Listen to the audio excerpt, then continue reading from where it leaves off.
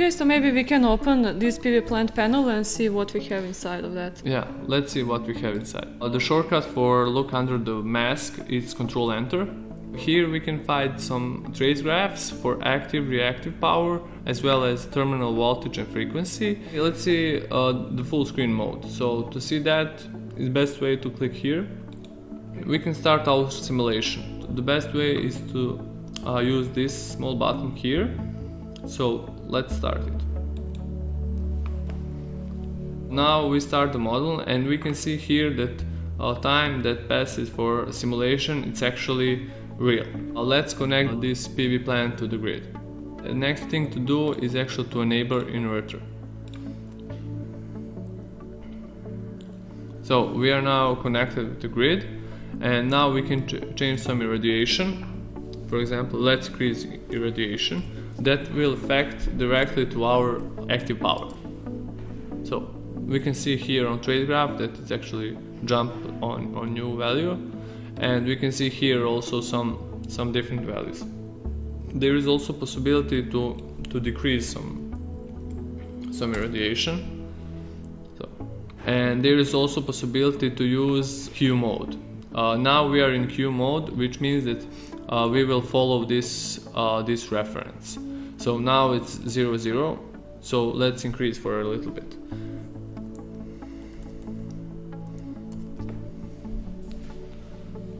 Now we increase for a little bit our reactive power.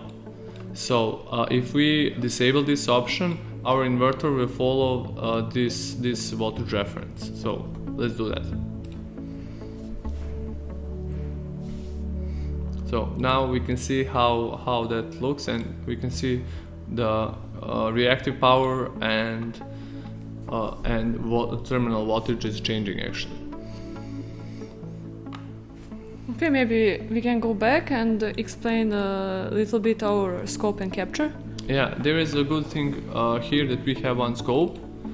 So let's see how this signal looks like. So here on first window we can see terminal voltage, and on other we can see terminal currents. There is also possibility to capture these waveforms. For example, let's put the time interval for 0.1. Okay, here we can see our capture. So let's capture these waveforms. The time interval is 0.1 seconds. So let's do that.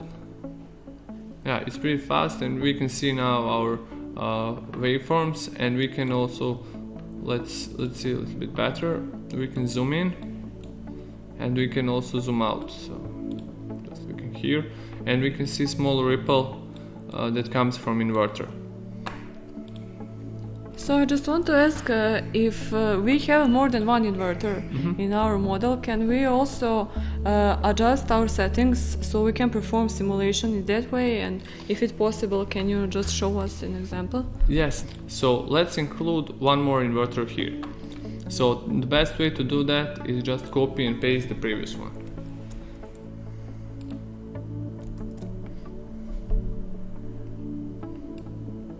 Okay. Now we need to connect this in parallel with our first inverter. And basically where we can find all that information connected with, actually specifications connected with the HIL. Yeah, so let me show you where we can find that. So it's actually in our device. In that device table we can find schematic settings and device table. So here we can see that we use, like I said, configuration 1 and HIL 604. We can use two machine solvers. There is also this parameter, maximum converter weight per core.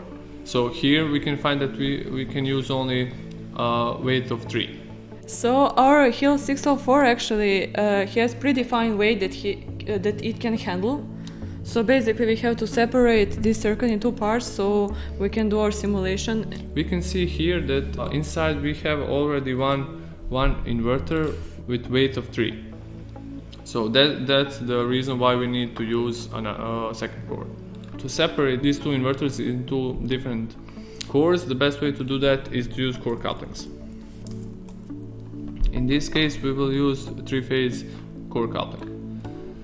So just drag and drop, and more information about this core coupling we can find also here. So if someone has some problem with instability when we put this coupling, the best way to fix this is to put some snubbers inside. So let's go back to the SCADA. Okay, so basically, should we build our new PV plant panel, or we can just copy and paste this one and adjust it to our new inverter? Yeah, that's the good thing about this PV plant. So we just can copy and paste this one. We have to just change some local namespace. To do that, right click on this panel and then go to Properties, Local Namespace, and then just fill up this path to component, path to input, and path to output. Let's find that names. So we can find here all these names stays the same, but we need to change just this index 1. Okay, let's do that. So let's put one here, one here, one here. So we didn't change our base values. So let's click OK, and let's start our simulation. So here we can use this PV panel as previous one.